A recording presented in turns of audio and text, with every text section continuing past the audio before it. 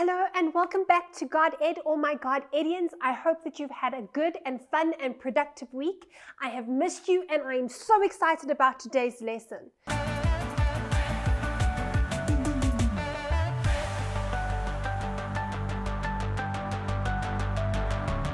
So before we start, we know we have to light the candles, so let's do that. We light the candle for anybody, so we remind ourselves about the light of Christ.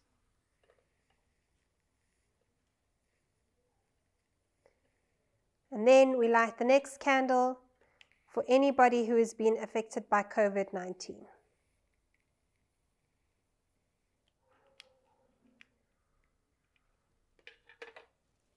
Great, let's get started. And with that, we start with People of the Veldt.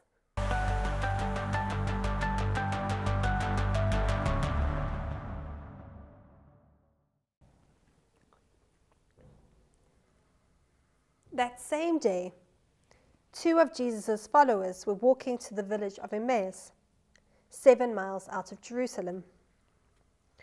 As they walked along, they were talking about everything that had happened.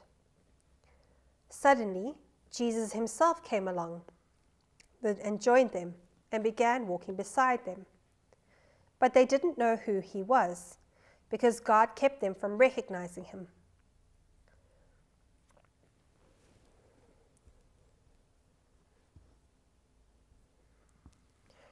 "You seem to be in a deep discussion about something," he said. "What are you concerned about?" They stopped short, saddened written across their face. Then one of them replied, "You must be the only person in Jerusalem who hasn't heard about all the things that have happened these last few days." "What things?" Jesus asked. "The things that happened to Jesus, the man of Nazareth." They said, "He was a prophet who did wonderful miracles. He was a mighty teacher, highly regarded by both God and all the people. But our leading priests and other religious leaders arrested him and handed him over to be condemned to death, and they crucified him. We had thought he was the Messiah who had come to rescue Israel. That all happened 3 days ago. Then some women from our group of his followers were at this tomb early this morning, and they came back with an amazing report. They said his body was missing, and that they had seen angels who told him that Jesus is alive. Some of our men ran to see, and sure enough, Jesus' body was gone, just as the woman had said. Then Jesus said to them, 'You are such foolish people. You find it hard to believe all that the prophets wrote in the scriptures. Wasn't it clearly predicted by the prophets that the Messiah would have to suffer all these things before entering his time of glory?' Then Jesus quoted passages from the writings of Moses and all the prophets explaining what the scriptures said about him. By the time they were getting nearer to Emmaus and the end of the journey, Jesus would have gone on. But they begged him to stay the night with him, since it was getting late, so he went home with them.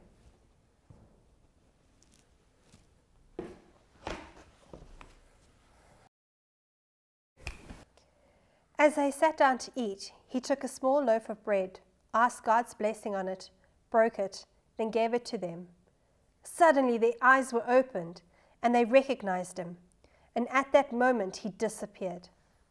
They said to each other, "Didn't our hearts feel strangely warm as he talked with us on the road and explained the scriptures to us?" And within the hour, they were on their way back to Jerusalem.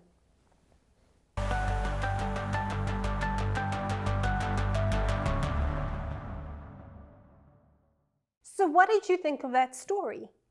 It was very similar to the story of last week, where they didn't recognize Jesus either. But what I really loved about the story is that Jesus is with us along our journey. And sometimes it's not easy. And sometimes we don't understand why we are on this road anyway. And sometimes the road is hard and it's scary and it's sad. But Jesus is with us as we walk through this journey, on the road. And when the disciples discover that Jesus is there, they feel warm and love and happiness. And then they want to go and spread that with everybody else. So even though at this time we might be bored and sad and we want to go and see our friends and our family, and some of us might be a little scared, we've got to remember that Jesus is with us as we feel these things.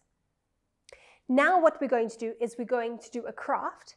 What you're going to need is some paper, a pencil, watercolors, and wax crayons. If you don't have those things, I still want you to draw. You're going to trace out your foot. I still want you to trace out your foot, and then you can color it in whichever way you like, and you're going to see what we're going to do with the craft now. So with that, let's go and do our craft.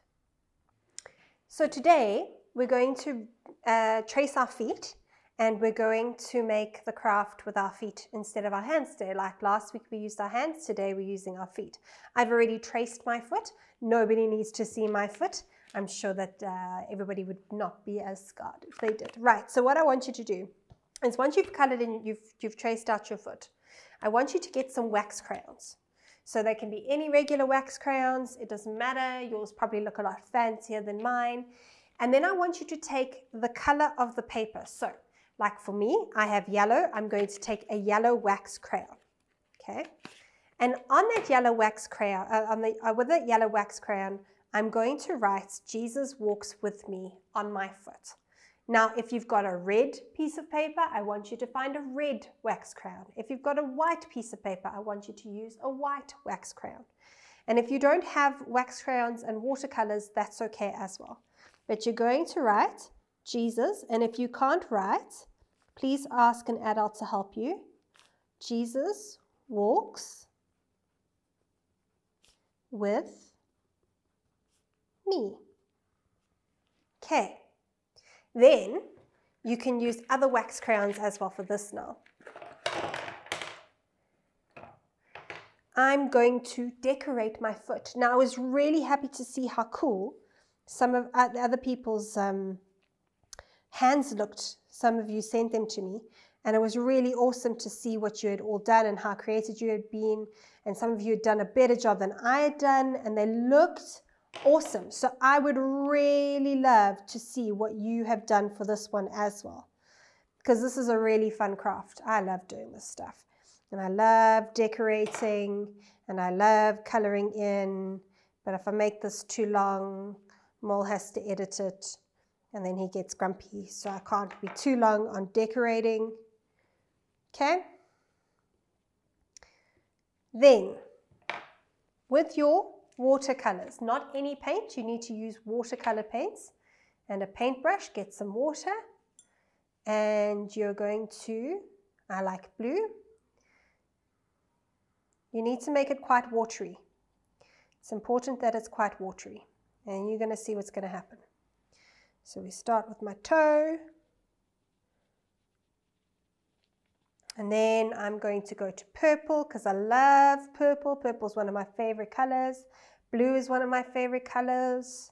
What are your favorite colors? I'd love to know what your favorite colors are.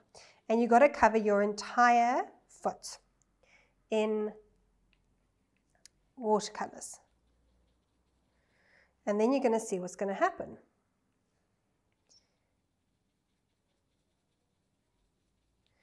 Now you see, this is what's interesting, is that, ooh, shall we go to some pink? Ooh, look at that pink, isn't it great? Is because we're using wax crayons and we're using watercolors, the wax repels the water. And so what comes up is what we've written underneath.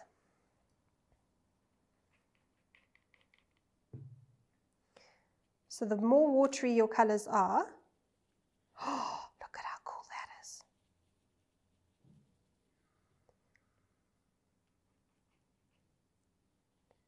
The more it's going to pop up.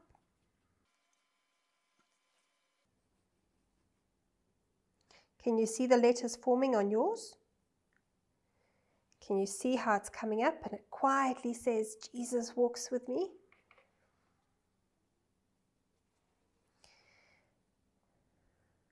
Then when you're done, you're going to let this dry. It's important to let it dry because you don't want the paint to come off when you cut it out. So hopefully yours has worked better than mine has, and you can see the writing popping up.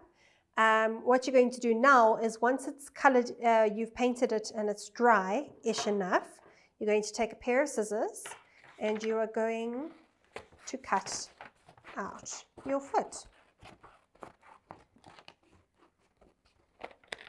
My paper was still a little bit wet on the side, but that's okay. Because Jesus will still walk with me even if my foot is not perfect.